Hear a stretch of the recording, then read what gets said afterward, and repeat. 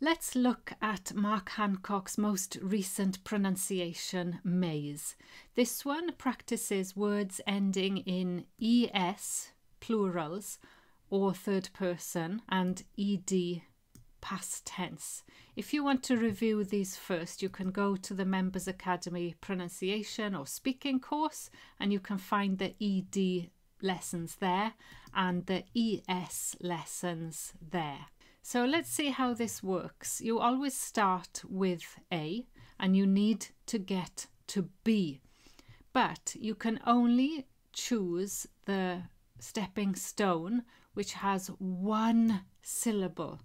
Now, if you start at A, you've got three options: closes, started, or closed. Closes has an extra syllable because of the z sound there, so that's not right. Started has an extra syllable because of the t sound, so that's not it. And the correct answer is closed, which is just one syllable.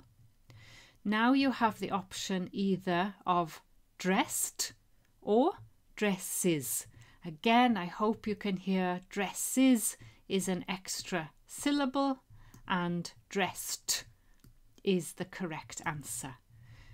Do the same, stop the video if you want to, try it by yourself and then come back to see the answers. So let's go. Mixed or mixes. So obviously mixed, one syllable. No choice there apart from mixes and washed, so washed is the correct answer. Washes or hates. Washes, two syllables, hates, one syllable. Votes is the correct answer.